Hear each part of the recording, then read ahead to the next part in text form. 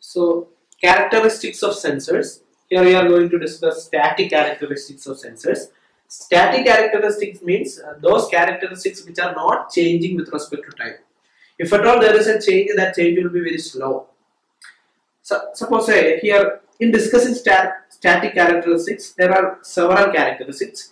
We are going to discuss it with an ammeter.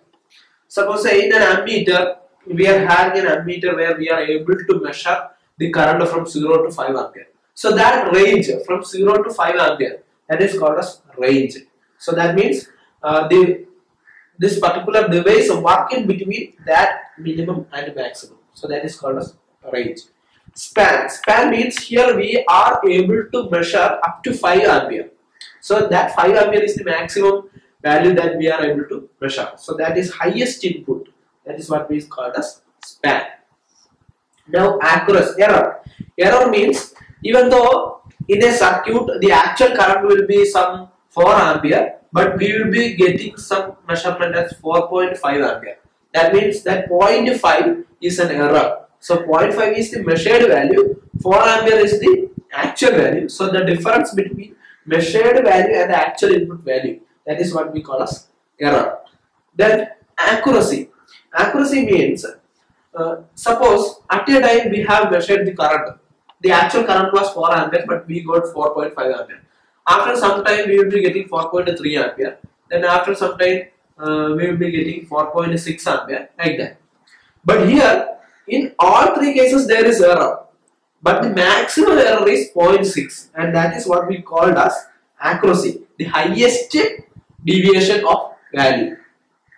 Now sensitivity. Sensitivity means suppose here we are changing the input. When we are changing the input, there will be a change in output.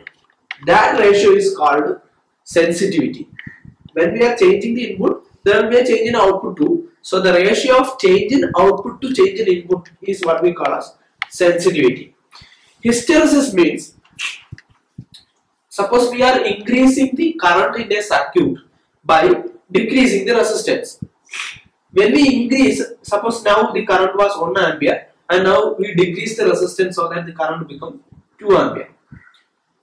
Anyway, we can also increase the resistance such that the current changes from 2 ampere to 1 ampere.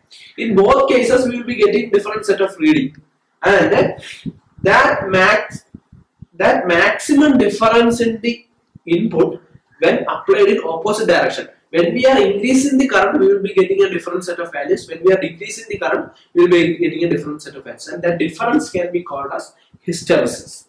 Now, linearity. Linearity means if the output is proportional to input, we can say that it is linear.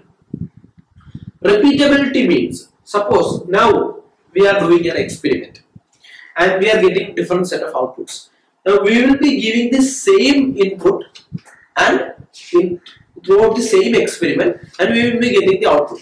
In electronic system, sometimes the part may get heated up and the output for the same input may change during the experiment. So if the output for the same input is constant during an experiment, we will call it as repeatability. Reproducibility means we are conducting the experiment at a different times. Suppose today we will come and we will give an input to 2 ampere and we will get an output. Tomorrow we will come and we will give the same input, but we will be getting another output. So the degree of closeness of these measured values at different times can be called as reproducibility. Now stability. Stability means at the same input the output should be same. Then the device can be called as stable. Deadband. Deadband means suppose while we are using the weight measuring devices at low quantities of mass, the measuring devices do not be showing any output. That low quantities can be called as this deadband. So for the input for which there is no output, so that is what we call as deadband. So these all are static characteristics which are not changing with respect to time. Thank you.